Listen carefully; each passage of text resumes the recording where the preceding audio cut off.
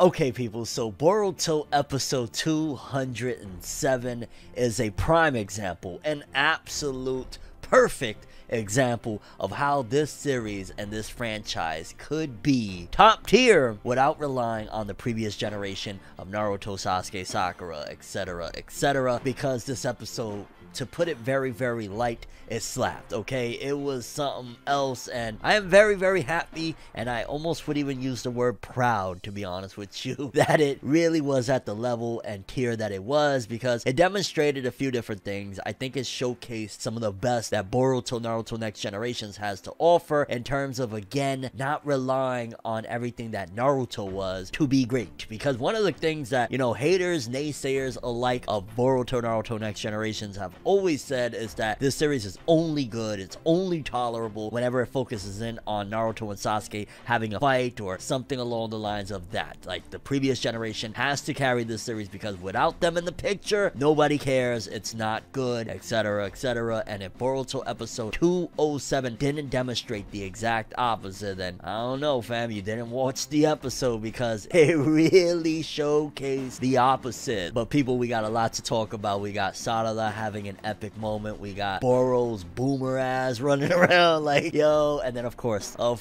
something that I did not expect to get in this episode. I thought it was going to be revealed next episode that Boruto Momoshiki possessed form Borushiki. Oh my god, let's talk a little bit of that. Boruto, hold up, I gotta say it, greatness. Yes people, Boruto greatness. I know. No matter how you move, get it done. No matter how you move, get it done. No matter how you move, get it done. No matter how you move, get it done. So Boruto episode 207 picks up from where the last one left off in the knee-deep aspects of New Team 7, Kawaki, Sarada, Mitsuki, Boruto versus Boro. And yeah, it's showcasing that Boro is definitely a credible threat. It's showcasing that Boro is nothing to mess around with, because they're still somewhat at a loss in the beginning of the episode. Now granted, they have a few things figured out. For starters, this big virus thing that is like, whoa, how do you get around it? Well, Mitsuki, which it seems as though they wanted to give Mitsuki some moments of basically him deducing things, because just keeping it real with episode 207, it was multiple times where I'm like, damn, while other people, you know, Kawaki's blasting off, Sarada's doing this and that, Mitsuki took a lot of L's. Like when he tried to do the combo attack of using electricity and stuff like that, boom, he gets bopped, and then he gets stomped out later on in the episode, and I'm like, god damn. So they had to give him something, and him coming up with the antibody for the virus and shit like that is like, okay. And then the previous episode, they gave him what was originally in the manga one of Sarada's moments of deducing things, so it's like he was the brains a lot, and like, you know, he was Detective Conan almost, you could say, of this whole battle, and that's the role that they assigned him. Because again, like I said, throughout the episode, it was like, god damn, Mitsuki, like combat wise, you ain't rescuing Boruto shit, you getting stomped the hell out. And despite the fact that they're using combo attacks in the beginning of the episode, is to no avail. Like, you know, Boro is just straight up molly-whopping they asses. And I like that they called it the New Team 7, right? They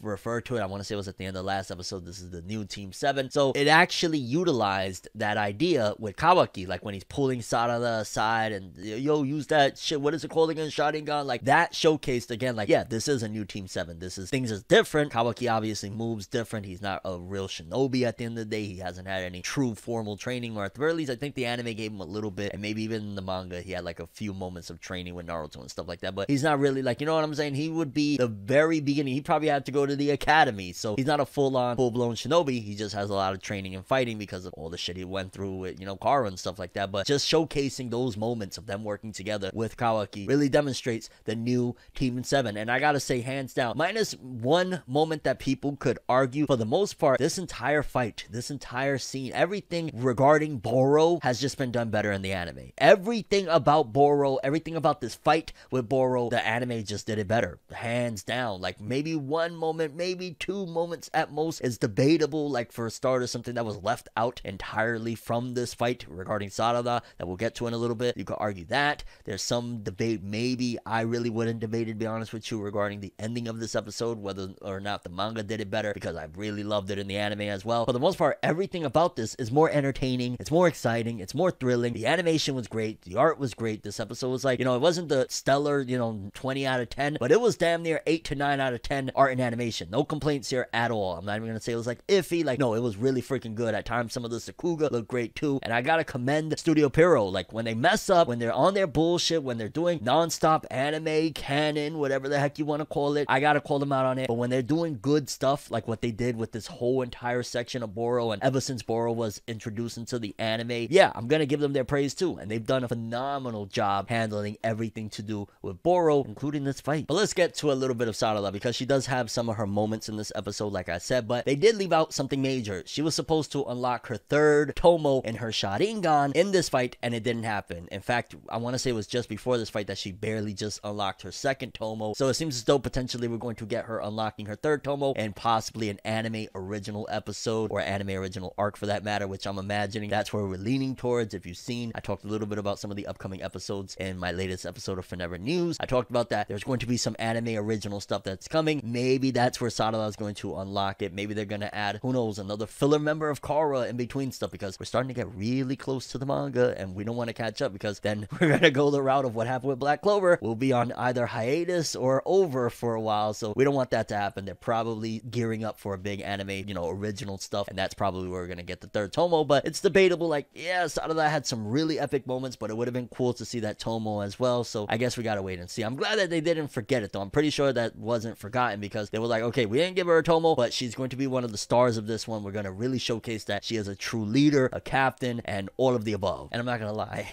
Boro throughout this episode, because, it starts off, he's still kind of clothed, but by the end of the episode, this dude is a half-naked boomer looking like he's in a freaking leotard. I'm just like, Boro.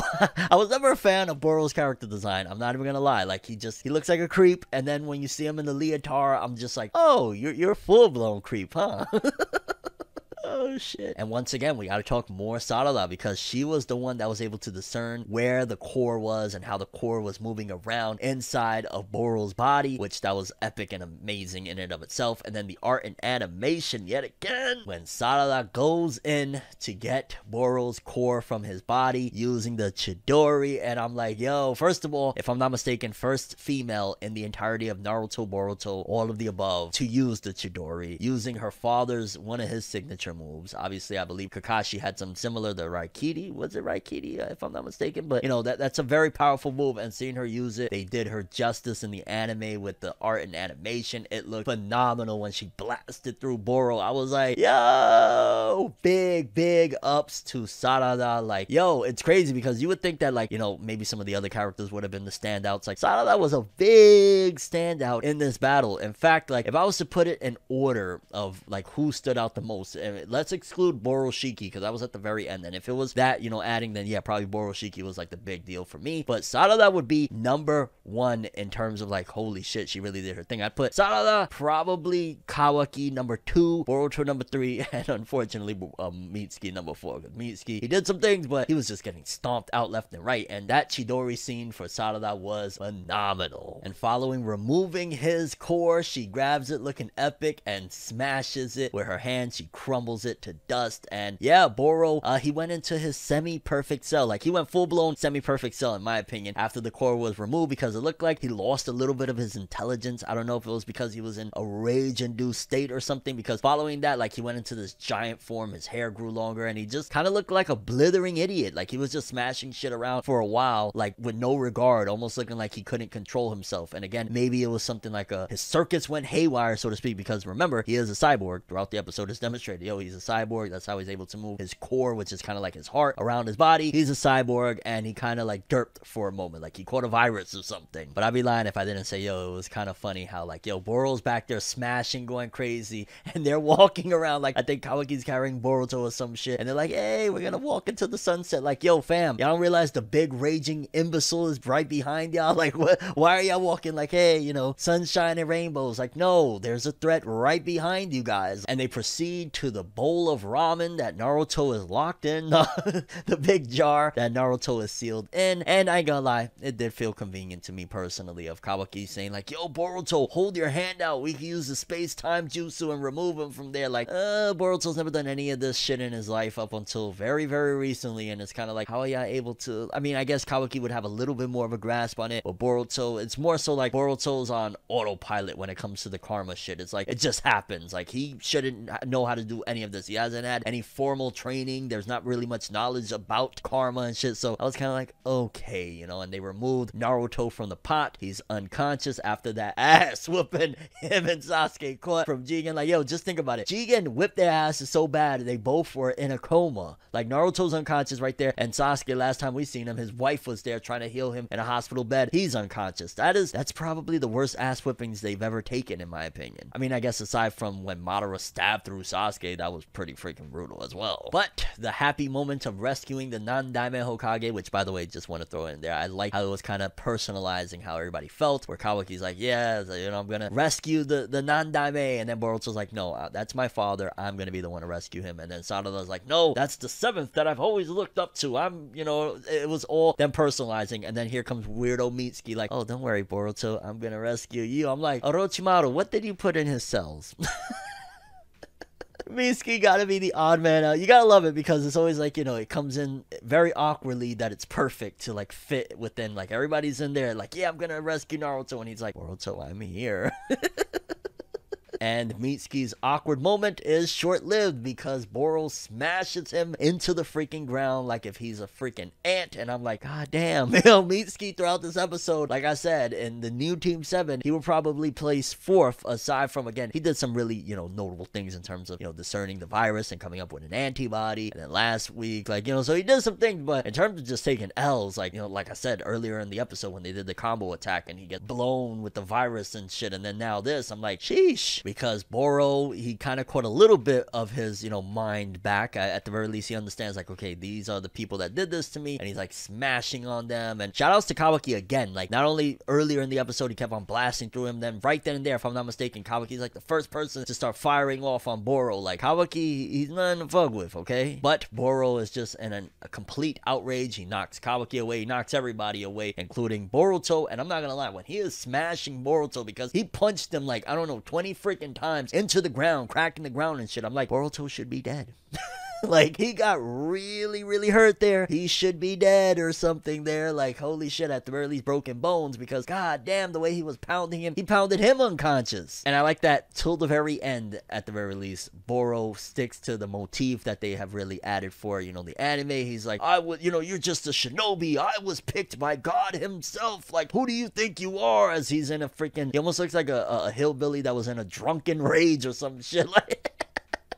But amongst the ass whipping, as he's about to hit the final blow on Boruto, Boruto disappears, and behind him is a floating horned Boruto with one eye looking like it has Byakugan activated and a blue aura, and again, he's floating, and yeah, he says, don't get cocky, you inferior creature. Boruto, seemingly possessed by Momoshiki, as dubbed by the fandom, Borushiki, is here. I did not expect to get that in this episode at all. I thought that was going to be next week. Kudos to that shit, like, wow. And overall, Boruto episode 207 was very, very impactful. I feel like to a certain degree should have been from the start of, like, this is how you showcase a spin-off sequel without relying on the previous gen. This is how you do it. This new Team 7 is awesome. This battle was awesome. It's crazy that, again, I can say that hands down the anime slayed this shit. The manga, I didn't care about Boro. I didn't care about this fight. It wasn't until Borushiki showed up that I gave a slither of a fuck about any of this. Like, honestly, the anime made me care about Sarada doing her thing. It made me care about Kawaki blasting off. Like, the anime just added so much more. It made me care about Boro. Like, hey, he's a freak and he's into this whole cult shit that he got going on. Like, it just did so much. And that ending was just, not to mention Sarada, the MVP of this episode, with that whole Chidori and Boruto. If only it would be almost always like this, which, to be fair, since we started the Kara activation, it has been sticking to this. We are golden. And if it just keeps on doing this, we will be golden. Of, like, people won't be able to say that we need Naruto and Sasuke anymore. No, we need the new Team 7. And hell, if we gotta rescue Naruto and Sasuke, so be it.